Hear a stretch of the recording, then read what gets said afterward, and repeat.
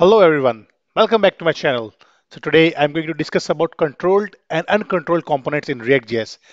Sometimes developers are really struggling to differentiate between these two components. But today I'm going to explain with really simple examples so that you can differentiate the components and controlled components and uncontrolled components. So guys, let's get started. So before writing our code, you can find out the complete React.js developer course playlist in my descriptions. And I hope you are enjoying all the videos. And in my last video, I actually covered the topic forward referencing in React.js, and I'm going to upload all the source code on this link. You can find out GitHub/Aamir/Progress/React.js complete course. So guys, let's get started and write the code. So now I'm going to create a new folder for control and uncontrolled components. So I'm going to say for control and uncontrolled components. So this is a new folder, and now I'm going to create a control component class. So basically, what is control component? I'm going to explain first control component and then the uncontrolled component. Actually, the control components, and remember one thing, control components are the components where we manage the input values through React states. And one thing also very important in the control or uncontrolled components, we need to have the input controls, otherwise we cannot differentiate them. And uncontrolled component, I will explain in after this. So I'm going to say control component, and I'm going to say it right. I'm going to return something, and now I'm going to pass a div here and h1 and an h1. For h1, I need to, I will say something later on. Default this, right? Cool. And in the h1, I can pass the control component in React.js. It looks good. And now I'm going to pass the class name because I need to show that in the middle. So all I need to do is heading, and I've already created the CSS. You can download the CSS and use that from the GitHub. It's not very difficult thing. You can easily use the CSS, right, guys? And now I'm going to create an input control. I know you have already done these examples, but we sometimes don't can't differentiate it, and in our interviews we miss little things and fail our interview mistakenly. So now I'm going to use a use state because in control components we are managing our input values and updating or managing our values through React states. So now going to use say use state, and I'm going to pass some default value, and I'm going to say it well and set, set well, right? I've explained use state in my previous videos, guys, so don't worry. You can see all those videos. Now I'm going to bind this value with this well state, and on change, I'm going to say it on change. If I make any changes, I can simply take the input from this, and I'm going to set value. It is going to update the use state, and in this I'm going to pass it e.target. It's going to pass the value, current value, whatever we are changing it to this function, and it is going to update it, and we can see this value as well as on a p tag. I'm going to say is value entered,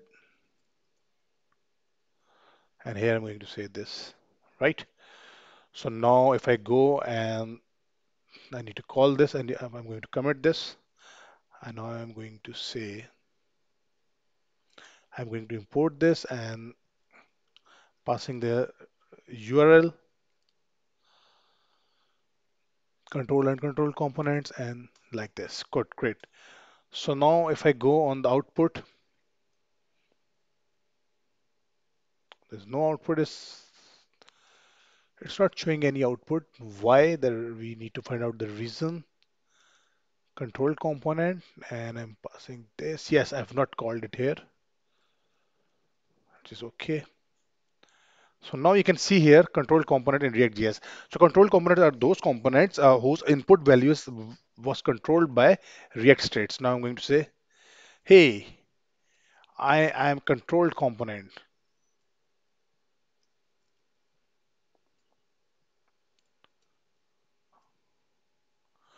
because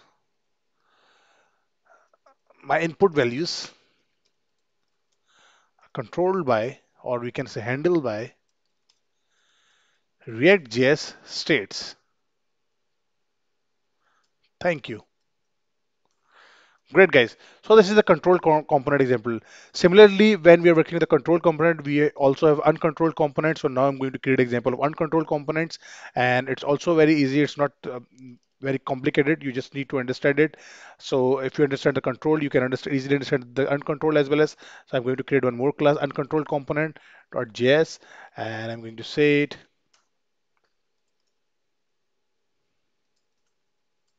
I'm going to export this class because we need to use it.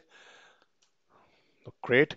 And now I'm going to say we are doing the similar work for this, so there's no anything fancy. So what we did in the control, I'm going to use the same thing here.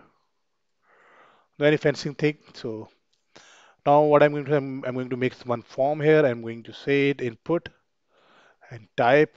And type I'm going to say it text, which is okay. And I'm going to pass some BRs. That looks good. And now I'm going to say one more BR. So I will add the button here at the last. Great. And now I'm going to add one button. I'm going to say it's submit. Great, guys. So now I have two input controls. In control, what we discussed, our input values are going to be manageable by or handled by React states. But in the uncontrolled, our input values, remember one thing, in the controlled and uncontrolled, we need to have input control, otherwise we cannot differentiate them. And in the uncontrolled, our input values are not managed by the React state, but it's going to be manageable by JavaScript or the ref which we have just discussed in our previous videos by ref. So I'm going to explain this both concept step by step. So now let me get started. I'm going to use here first ref, and whether I'm going to say it like I can say let input ref and use ref. So I'm going to pass empty here, default value is empty. And now I'm going to say, okay, I need to call this outside. Okay, great. And now if I click on this submit button,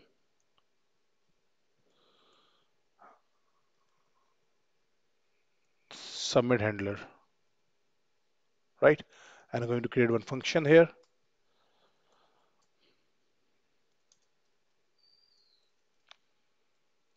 And I'm going to say value one, and I'm going to say input ref dot current dot value.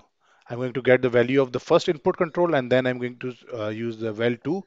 And now I'm going to use the value by ID, document ID with JavaScript. I'm going to pass the ID here, and I can say input2. Its name is input2, and now I'm going to say document dot get element by ID, and I'm going to pass the ID and now the value.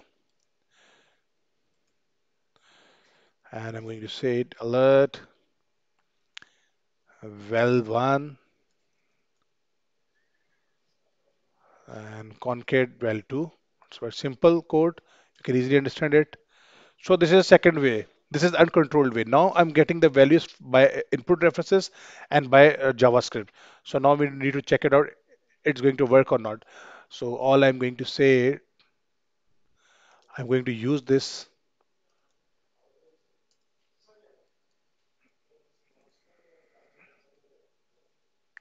and I'm passing the folder from where we can get these components. And now I'm going to use uncontrolled BR. I'm passing the BR, and then now I need to pass this. Okay, great. So now if I go and check it out here, you can see the controlled component and uncontrolled component. So first I'm going to use the controlled component. It's going to update the states by reactjs. Hi, I am controlled component.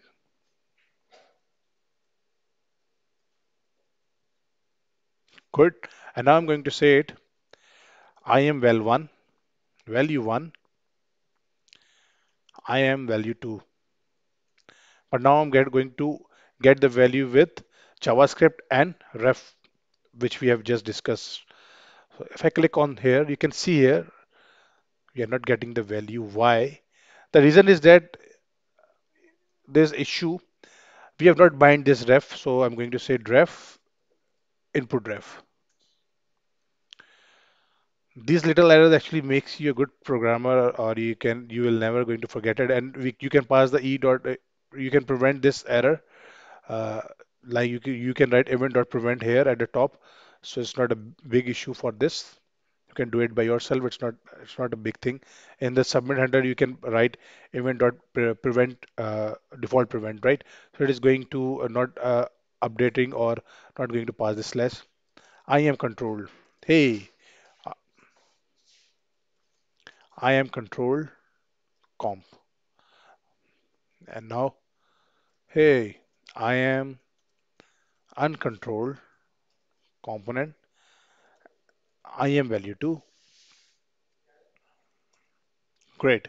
So now click on submit. So you can still it's there's some issue. So we need to check it out. What was the actual issue? And input dot current dot well, and you can see here mistake.